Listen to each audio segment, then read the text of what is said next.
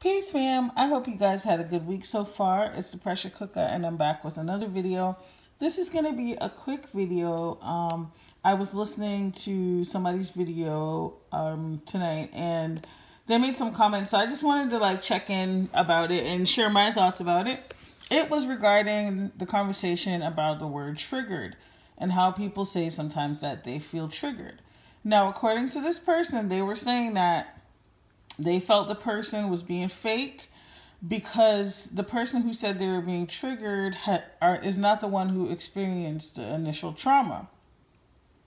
And I just wanted to come on here and say that's not necessarily true all the time. Now, obviously, if you're the one who has been through the trauma, your triggers are going to be more directly related to what you've been through. But other people can also get triggered by other people's traumas. You don't have to be there. You don't have to have been present. You don't even have to really know the person. You could be triggered by somebody's trauma. I'm going to give you some scenarios where it's pretty common. So first of all, we're going to start very basic. All you got to do is have compassion. If you're a human being with compassion, you can be triggered by the details of somebody else's trauma. So assuming you know the details, hearing certain things, whether you've been through something traumatic or not, could be very, very upsetting to certain people, and it can make them shut down or not want to hear it, or just not feel really good. So just anybody could be triggered. Now, the level of how you're triggered depends on a lot of other factors.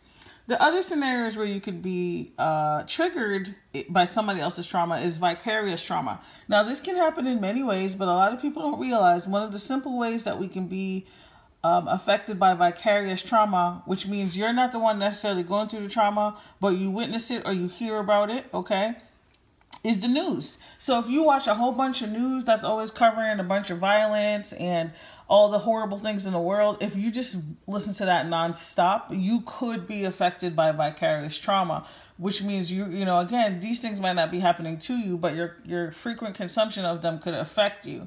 This is also the case with first responders, police officers, doctors, or therapists, right?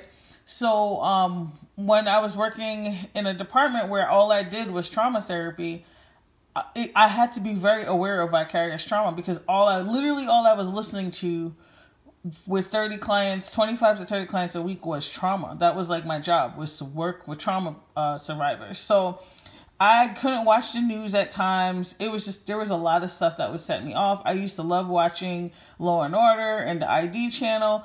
And when I was working that job, I had to cut a lot of that stuff out because it's just, otherwise it would feel like I'm working all the time and it will affect my mental health. Another category of how you could be triggered and you're not the one experiencing the trauma is if you're an empath. If you're an empath, you know, one of the theories is that we have overactive mirror neurons, which means everybody has, unless there's some things going on with you, we're not going to get into what those things are. Most people are going to have empathy and they're going to have mirror neurons. So if you see somebody else crying, you might be sad. If you see somebody else happy, unless you're a hating ass bitch, you're going to be happy too. You know, that's what mirror neurons are from my understanding. So with an empath, the theory is that they're overactive. So that's the reason why it's very easy to absorb other people's stuff.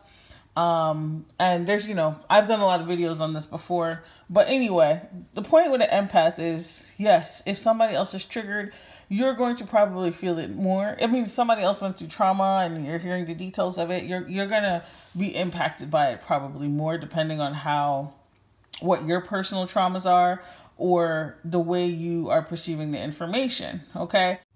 The other thing is, it's important to remember and know that the more traumas you have, so like if you didn't just experience a single trauma, but you have complex trauma, which is multiple traumas in your life, I think the more easily somebody could get triggered. So that's something else to factor in. So let's say, for example, somebody experienced witnessing domestic violence, homelessness, and, you know, a car accident. That's 3 traumas, right? Now, they can easily be more triggered by somebody else who has gone through a trauma that has nothing to do with their trauma. The other person could have been sexually assaulted. Trauma is a very tricky thing and it affects different parts of us. And so again, this is why I wanted to share this, because I think it's important. The other thing is, guys, let's talk about triggers in general. So you could be triggered by any of the 5 senses. So something you smell, something you see, something you hear, something you taste, somebody touching you. Those could all be triggers. And also, triggers could also be related to any person, place, or thing. So going to a certain place or going on the way to a certain place, landmarks, certain people, even if they're not the people, they might remind you of the person, and certain things and objects. So I just want to give you a quick crash course on triggers. This is not to shade the other person. I understand what they were saying. They were like, well, how are you going to be triggered if you weren't the one experiencing the trauma? But that's not the case. I think sometimes we're quick to dismiss people. You know, sure, I'm going to be honest. I didn't listen to, I think the person in question was related to something with Kimmie and Lex Mac Real. I don't know when and where Lex Mac said this. It's been rumored that she didn't really see the Kimmie video. I don't know, and I also don't care, but I know that when I hear certain information, I just want to come on here and give my 2 cents, because it could be very misleading for other people. Anyway, that's all I got to say. I'll see you guys in the next video. I'm not sure if I'll be back on for the weekend, but I'll come back next week with some tea and discussions for you guys. Also, I'm going to be collabing with Sister Crystal.